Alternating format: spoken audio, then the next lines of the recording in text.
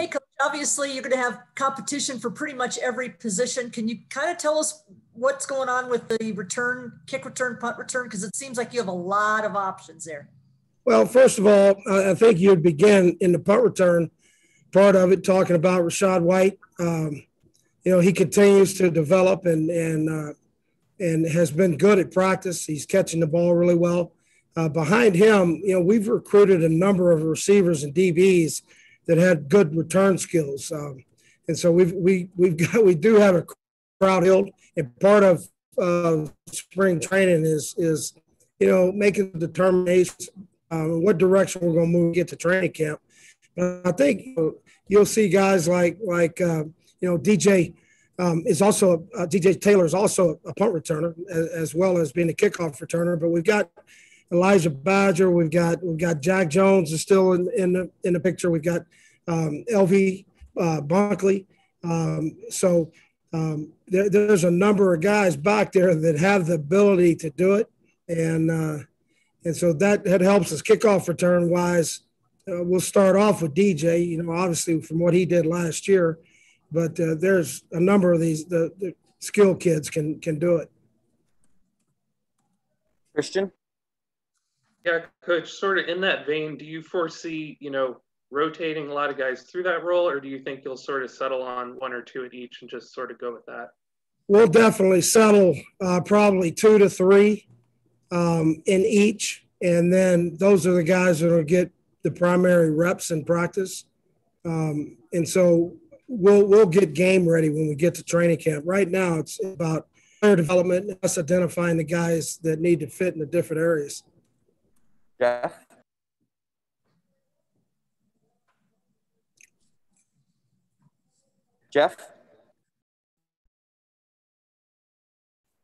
When you had somebody like DJ Taylor do what he did last year, I guess, how do you build on that? And also, what do you expect people are going to do to try to defend against him now that they know how talented he is back there?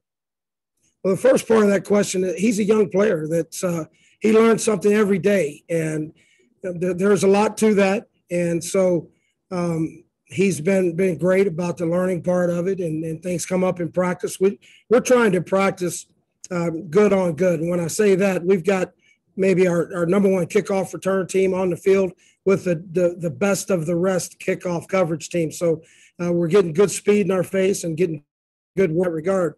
And then I've forgotten the second part of your question. What was it? Well, just how you expect people will try to defend him now, given what he was able to do last year. How much does that change now that people really realize what he can do? Well, I think we'll have to deal, number one, with different kick locations. I think if you look back at our 2019 game against USC, that's what people will attempt to do. Brandon Ayuk took the first kickoff out past the 25 from deep in the end zone. Then the next one, they kicked it deep again, and he went 98 yards, I believe it was. And then, so from that point on, they started kicking the ball all over the field. Well, we had a number of skilled players in the back end of that, so we had great field position. I believe after you averaged the average starting position in that ball game was at plus territory. It was on USC side of the field. So if we have that, if we're getting that those type of kicks from our opponents, then we'll be able to deal with it and try to create good field position. And so that means that we're going to have a number of players backed up back there that can catch the ball and have the ability to advance it and put us in good field position. So that's what I pretty much expect, is that they'll change up the types of kicks that they give us. Christian? Yeah, Coach, obviously you have, an elite punter with Michael, and at kicker, you got some talented guys. You got a lot of depth in that room.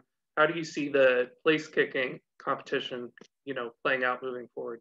Well, it's a competition on a daily basis, and we've got 3 young men here that are doing that, and they're all improving quite a bit. So I've been really happy with the first, 7 practices that we're improving the way we are.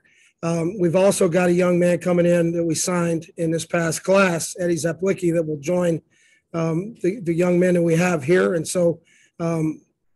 It's competition, and the best guy will be a good player. Questions for Coach using the raised hand function? Michelle? Yeah, Coach, I had heard that Zendejas left, then came back, and then he left again. Is he part of the mix? Is he not part of the mix? Right now, he's not part of the mix. He's an awesome young man. He's graduating this spring, so he's looking at other options. And we, you know, he's been a great teammate and has a history here, and so he's part of the family. He'll always be part of our family. Any other questions for Coach? All right, thanks for the time, Coach. All right, thank you. Thanks, Coach. That's it for today, everyone.